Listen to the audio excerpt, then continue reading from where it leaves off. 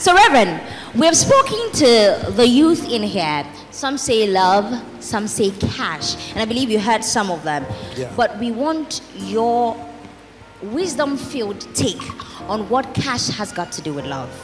Thank you very much. So, interestingly, Comfort and I have been talking about this for the past 3 days. And he says some of the perspectives that we share, they are relevant to our generation and not to today. Well, let me say that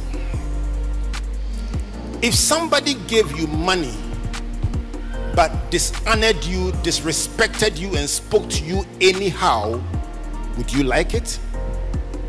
Would you like it? If somebody expressed affection but was so irresponsible and will not take care of your children and yourself and themselves, would you like it?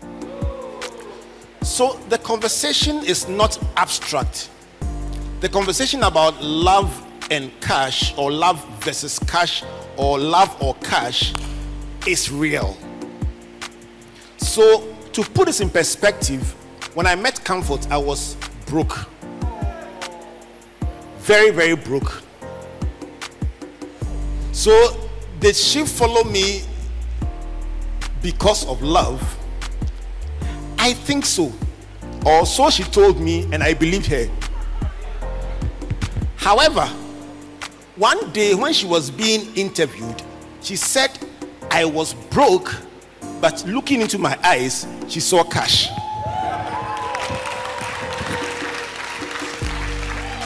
It was virtual cash.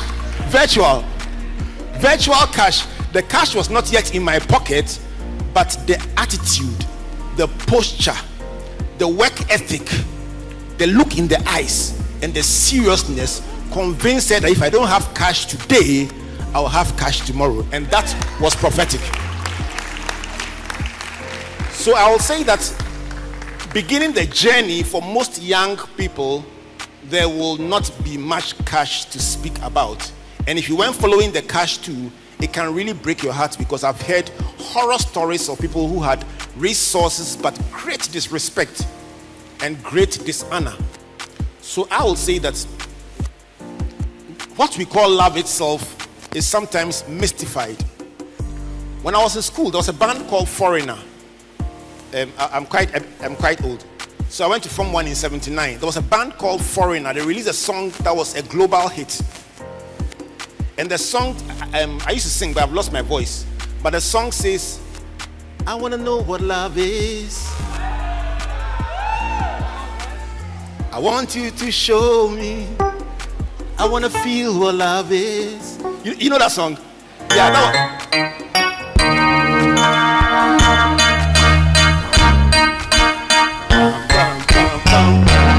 one. Based on the concept that love is something you can feel. So there was a debate in school about then what is love. So it was a competition, Maximus, and it went round, and Jeremiah and Enam, it went round and round and round, and guess who won? In our school, the definition that won the description of love is the feeling that you feel when you feel a feeling you've never felt before. Wow! Charlie, it was too powerful. Did you hear that? Love is the feeling that you feel when you feel a feeling you've never felt before. A round of applause. A round of applause. So that was the perceived definition of love. But Mina's scripture from 1 Corinthians 13, it says love is patient and love is kind. Love is not jealous. Love is not boastful. Love is not arrogant. Love is not rude. Love does not insist on its own. Exchange, compromise, does not insist on its own. Then it says, love bears all things, believes all things, hopes all things. And it says, now abideth faith, Faith, that's her name, Faith. Hope. Who's called Hope?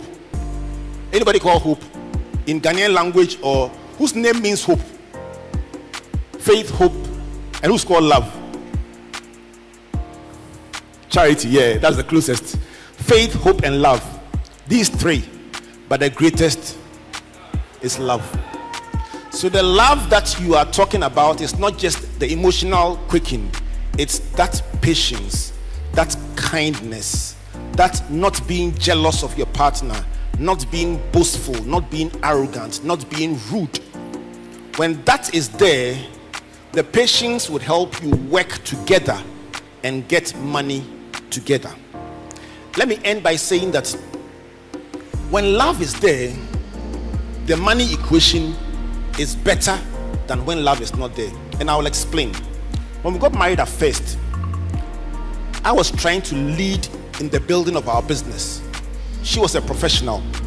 So our money was the money she was earning, because starting a business, there was no capital. So she earns money and it's our money. That's our chop money. Then the lines swapped. She also was schooling and I was earning. And at both times, it was our money. We all had access to it and we all shared it together. But because she respected me when she was earning income and we're using it, equally, when I was also earning income and we're using it, I also respected her. It was never yours and never mine. And we've grown like that. So this year was our 30th year in marriage, and we still say we are learning. One day we will know, but we are still learning.